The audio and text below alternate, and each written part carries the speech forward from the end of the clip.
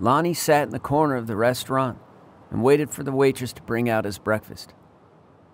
Across from him sat an 87-year-old half-blind man, who even at that age stood 6 feet 7 inches tall. The old man's hair was gray and thin and cut short.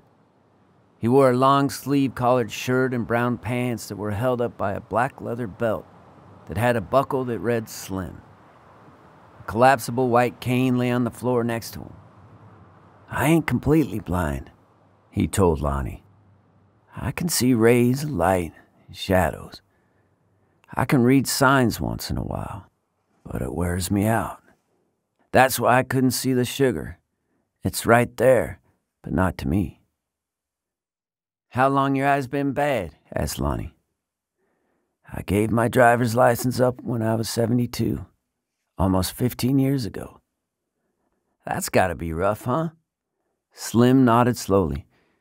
"Losing your driver's license is the hard realization that you're only one step from a coffin." Lonnie leaned back in his chair and took a drink of coffee, and the waitress set down their plates. "I hate asking this, but I guess I can't help it. You ever play basketball?" The old man again nodded. "I was 6'11" at my tallest. I played for NAU, the university in Flagstaff. I wasn't much of a player. I was just taller than everyone else. Then the Second World War started and I joined the Navy. But with my height, I couldn't be on a ship. So they stationed me at a naval yard in Philadelphia. I was an electrician's apprentice, and then the war kept going and going, and I was certified an electrician. "So you never had to go overseas?" "No." "What'd you do after that?"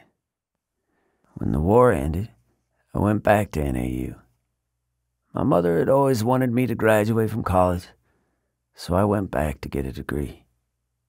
And then, well, the last year I was there, I met a woman, the assistant coach of the women's basketball team.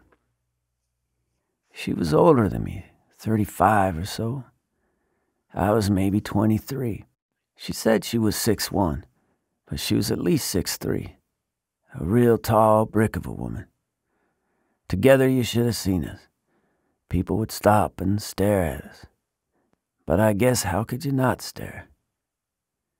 And she was the first woman I ever met who gave me the time of day." Slim stopped and felt around for his fork and ate a bite of huevos rancheros. "What happened to her?" Lonnie asked. "I married her," Slim said, and let off a broken laugh and set down his fork. "For me, I never once imagined having a woman.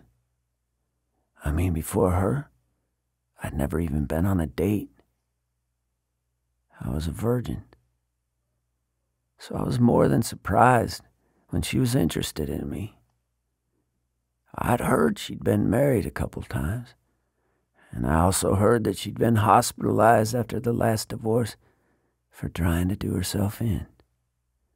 But I'd never been with a woman, so my head was pretty far in the clouds, and I didn't listen to anyone's advice or see any of the warnings. I was just so relieved that anyone would want me, that a woman would want me, and I guess for a while she did. But I don't know. The night we got engaged, she began calling us the Colossal Corcorans, because my last name is Corcoran. She was like that, both funny and mean at the same time. I didn't understand that side of her when we first met.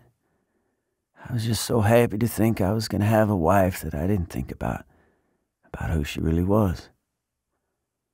She'd get these moods, moods where she would talk about herself in the third person. Her name was Jamie. She'd say things like, "I'm Jamie the giant with the big fat feet. I'm as ugly as a bug with black eyes and broken teeth." A waitress then came and filled both their coffees, and when she left, Lonnie said, "She was a basketball coach?" Slim nodded. "A pretty good one. At least for a while she was. When we were in Arizona, I liked the way she coached. In front of the athletes, she was serious, but kind, and especially to the tall ones or the ones who weren't pretty. Those girls seemed to really like her. Sometimes a person picks on the people that remind them of themselves, but not Jamie. She took care of the straggly girls, the awkward ones. I guess I liked her most because of that. But then she got an offer to be the head coach of the women's team up at the University of Montana in Missoula. It was a real step up. So in a rush, we got married at the courthouse in Flagstaff and drove up to Montana in a maroon Ford Deluxe. I had to have the car specially altered so the seat would go back far enough that I could fit in. But that's the way it was. I had to have my clothes handmade. My shoes were a size 16, and I'd get those handmade. Even my sleeping bag was handmade. Slim made another mouthful and felt around for his coffee cup and took a sip. Well, we got to Montana, and of course we stuck out like sore thumbs. And right away she hated the winters. They were worse than Flagstaff. More snow, longer stretches of cold. But what I think she hated most was that her team was no good. She didn't have much to work with. There just weren't a lot of good players coming out of Montana at the time. But me, I liked it there. I've always liked the woods, and I liked the town and the people. I didn't mind the winters, and after 6 months or so I got on with the university in the maintenance department. And after that, our life just sort of went along like normal people's do. A couple years passed. But, well, she began to struggle with her job and with the fact that we couldn't have children, that she couldn't get pregnant. It seemed like a dark cloud just kind of stopped over our house and stayed. Then a girl from Butte came to the school. She was about the best player my wife had ever seen at that level. The problem was, around the same time, my wife turned 40. And 40 can be a hard year for a woman who wants kids. A milestone year to some women. And I guess it was to my wife. And then this girl from Butte shows up. A great athlete and headstrong and smart. She was 5'8", pretty, blonde, and of course popular with everyone. And she was so fast, it was unreal. And she could really shoot. She was a good kid. But my wife started picking on the girl. Picking on her so hard that she finally benched her. Benched the kid for nothing. No real reason at all. And then a strange thing happened. The team protested. The girls mutinied. They all mutinied, every single one of them. And that says something, especially back then. Kids just didn't do that sort of thing. Of course, the news got around the university, and my wife was horrified. She couldn't sleep, couldn't eat. She worried that everyone was turning against her, worried that she was going to be fired. So she let the girl play again. But not even a week after that, during a practice, my wife hit the girl. Hit her in the face with a closed fist. The assistant coach, a math professor, saw it. And when he went to confront my wife, he could tell she'd been drinking. I didn't even know she drank. I don't know how I didn't know, but I didn't. Well, as you can imagine, it was a scandal. Everyone found out, and she was fired. The problem was we still lived there. 2 giants in a freezing fishbowl for everyone to gawk at, she'd say. She was so embarrassed she wouldn't leave the house. She wouldn't even go to the store. We didn't know what to do because by then I was the head of the maintenance department for the whole university. I was making good money. So we moved 30 miles away to a town called Alberton. We rented a house, and I commuted. But there was nothing for her to do out there. Nothing. And well, she didn't get better. She'd always worked, but now she was washed out as a teacher and washed out as a coach. There weren't a lot of jobs in that area for women, and she wasn't the kind to be a waitress or work in a shop. A whole year passed and she didn't leave the house. A whole year. She didn't even go into the backyard or get the mail. It was like she put herself in a sort of prison. And then a strange thing happened. She was 41 and got pregnant. And my God, just like that, some of the life came back to her. She began walking to the store. She put flowers on the table. She cooked dinner. Her belly got bigger and she got better. She didn't even mind going to Missoula to the doctor for checkups. She was just happy, I guess. And then, well, around the 6th month she miscarried, and it was awful after that. She quit getting out of bed, quit being a person much at all. And she began taking it out on me, began saying that the way I ate, the sound of it, was like an ice pick in her ear, that the way I breathed in my sleep made her want to stick her hand through a glass window, that the way I shaved, the way I took a shower, the way I sighed when we watched TV. All those things, she said, drove her to want to kill herself. I decided we'd wait out the winter and then get out of there. I began applying to universities in California and Arizona, hoping to get on with the maintenance crew. And for a while I tried. When each payday came, I'd bring her home a gift. A box of candy, a new nightgown, a novel, a record. And then one time I bought her a finch. She'd always wanted a bird, but I was against it. There's something about a bird in a cage that's always been hard for me to take. I told her, how about a cat or a dog? A bird can live wherever it wants and travel wherever it needs. A bird can winter in Mexico or South America, and it can fly above all the ugliness of the world. Why put something like that in a cage? But my wife, she loved birds, especially finches. She had one as a kid, and she was the kind of person who always said things were better in her past. Her home was better, her family, and her finch, Jim. And then I walked past this pet store one day, and in the window, I saw they had finches for sale. So I bought her one, and a cage and food and all that, and brought it home. And for a while, she loved that bird. Strange as it might sound, it stabilized our life a bit. She didn't all of a sudden want to go to a restaurant or to the grocery store, but she began taking baths again. Long baths where she would set little Joe on the toilet and talk to him from the tub. And then I remember, well,